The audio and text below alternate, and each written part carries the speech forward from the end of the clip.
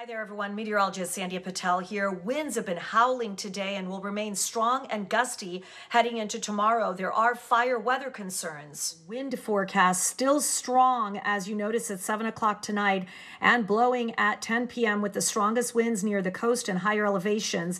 They ease a bit tomorrow morning, only to pick back up again, 45 to 51 miles an hour tomorrow night. As you will notice here, because of the extreme drought and obviously the winds, high to very high fire danger for North and East Bay as we go into tomorrow because of the fact that any fires that do develop will rapidly spread. Stay safe and alert, everyone.